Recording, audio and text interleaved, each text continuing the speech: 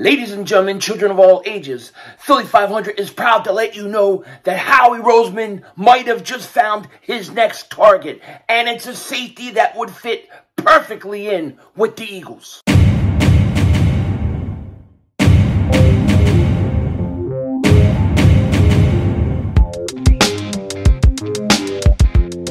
Dallas still stinks. King Dingbat here, and I hope everybody's having a great day. Hope you guys are doing well. Hope you're hanging in there. So I'm going to tell you a little Philly story, or what could be a Philly story. Once upon a time, there was this beautiful franchise, and they were called the Philadelphia Eagles. And this Philadelphia Eagles team, they signed an undrafted rookie free agent in 2018 named Ryan Neal. Now, Ryan Neal came into Philly, and he was cut later in camp, never got to play for the Eagles, went on to play with Atlanta, then went on to play in Seattle, where he had a decent career, and it looked like he was going to get a little bit of a payday, and then Seattle said to let him go. But there was this guy. He had a Napoleon hat on. He had a pocket pencil protector and glasses.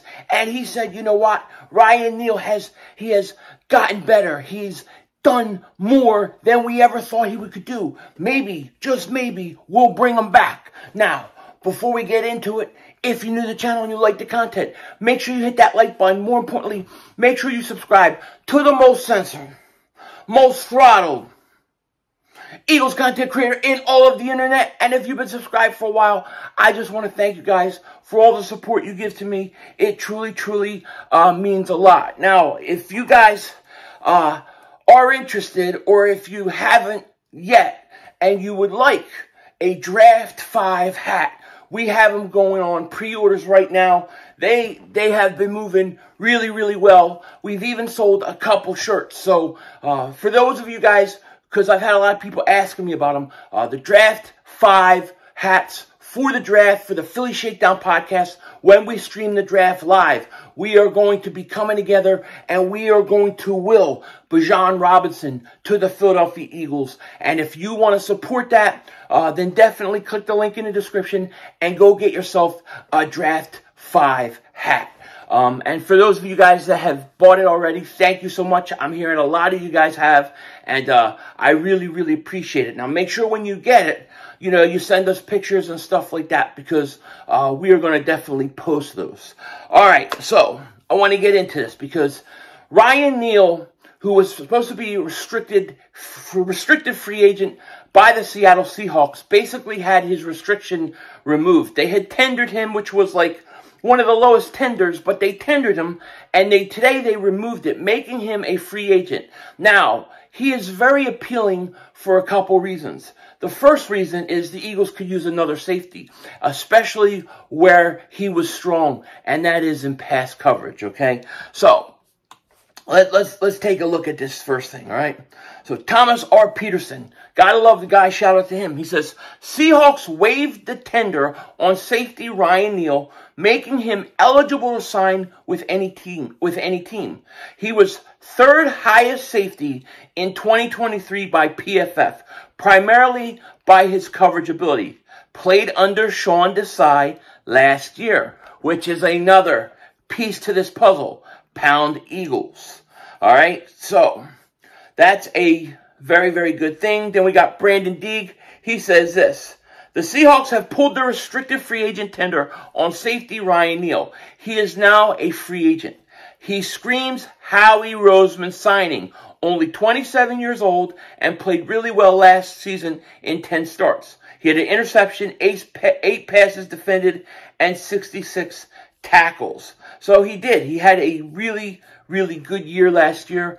He's actually played fairly well for the Seahawks the last few years. What many people don't know is he was actually an undrafted rookie free agent signed by the Eagles, and then he didn't make the team. He was cut, went on to Atlanta for a year, and then he's been with Seattle the last few years, but he's slowly gotten better and better. Now, I'm not saying he's an all-pro safety or he's going to come in and solve all our problems, but he's been getting better and better each year. He's 6'3", 200 pounds, and he's very good in pass coverage. And I think this is a great fit for the Philadelphia Eagles. One, they're not going to have to pay him a lot of money, okay?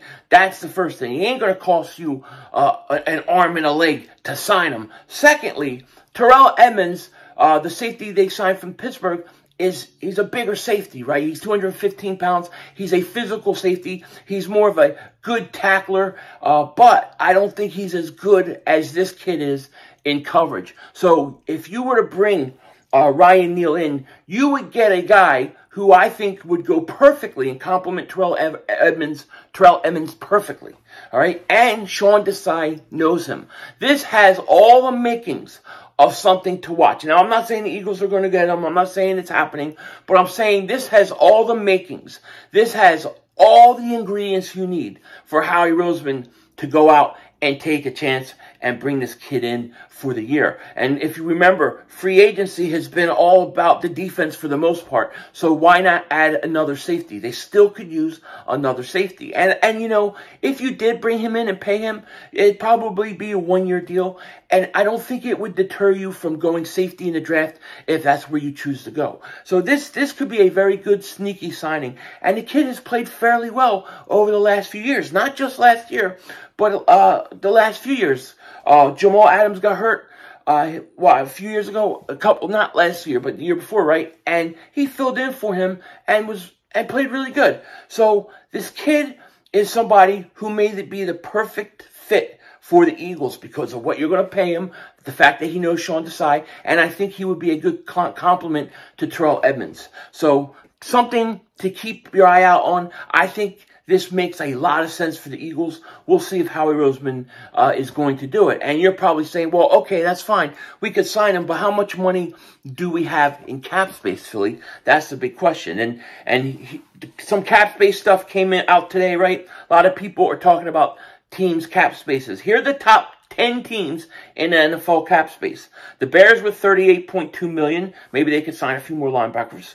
Panthers, $27.4 million.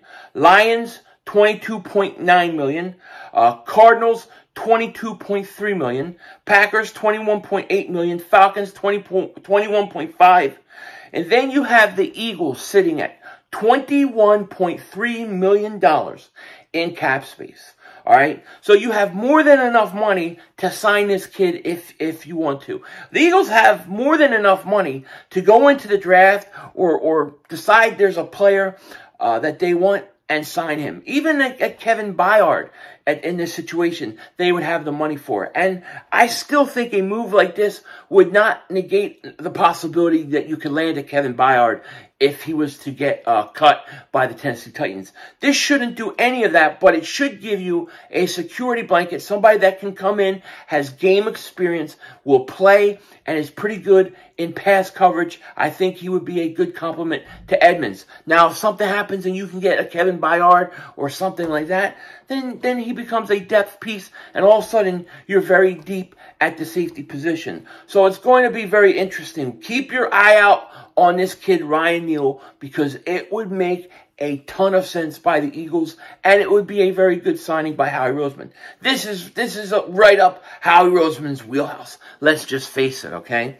The other thing I want to talk to you guys about again today is Jalen Carter. Now, yesterday I talked about Jalen Carter, and the Raiders apparently took him off the draft board. Well, guess what? It looks like the Detroit Lions might have taken him off the draft board too. I heard something about even possibly the Cardinals took him off their draft board. So you have to really wonder how many teams have taken Jalen Carter off the draft board. If he falls to 10, I think you got to pull the trigger. Now, sorry, I need a drink real quick. I need a drink. Pinky up when you drink. It shows you got class.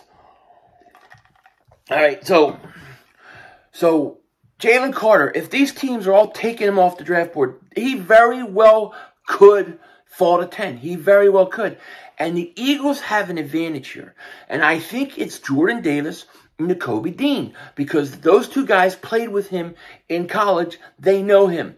And the Eagles may feel like having those guys helping and as a security blanket, somebody for him to talk to, lean on. I think that may push the Eagles to draft Jalen Carter. But I really don't know. I don't know how many teams have actually taken him off the draft board. And what if it's all complete smokescreen? What if there are teams like the Lions and the Raiders that haven't taken him off the... Although I think the Raiders probably have because of everything that happened with what's his face? With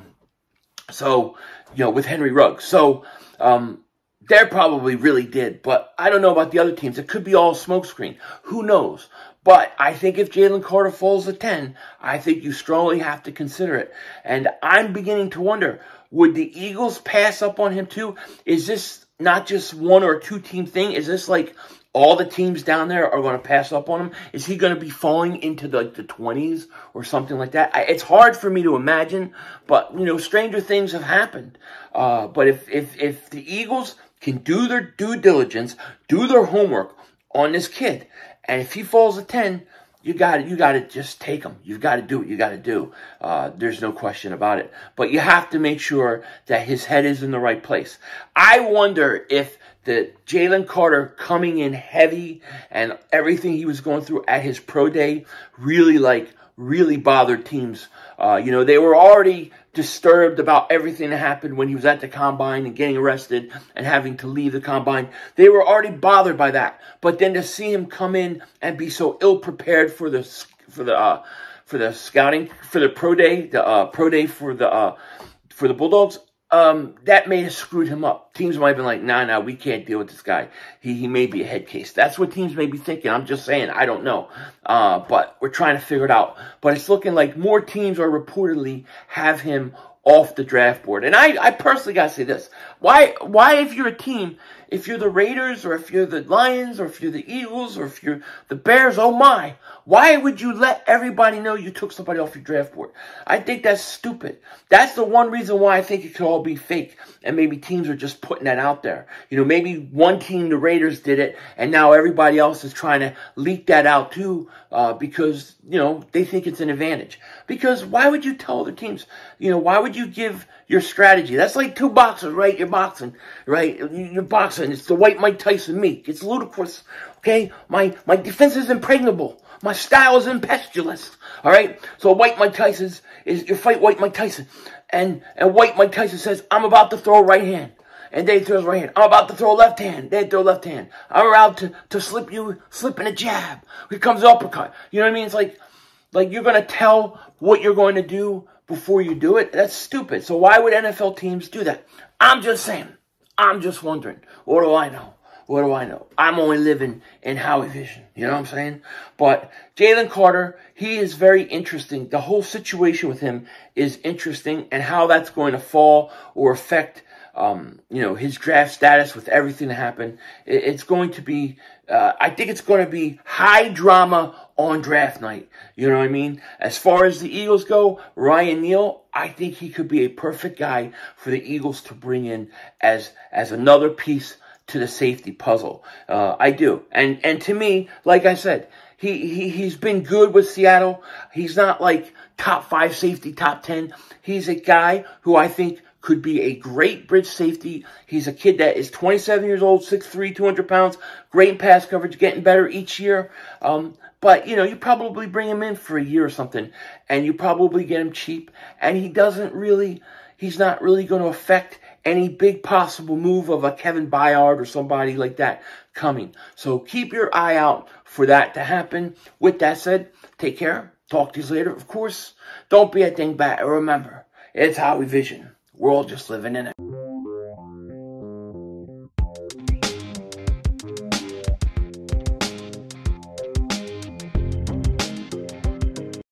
So just in case you guys were wondering, what would Ryan Neal, what would if he had made if he would have signed the tag that the Seattle Seahawks placed on him?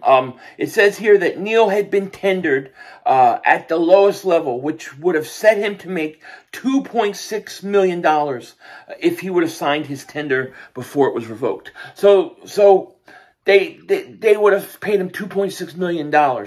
You probably could bring him in, I'm thinking, 3-year deal. And, you know, I say a 1-year deal, but this guy, he got a lot of Pro Bowl votes. So he could be a guy maybe you bring in for 3 years. I stand corrected. Maybe, you know, I was thinking 1 year. I'm thinking 2 to 3 years now. Maybe, you know, $3 million a year. So 3 years, $9 million, something like that. It's possible. And it could be the perfect situation, because then you can really focus on getting a safety in the draft.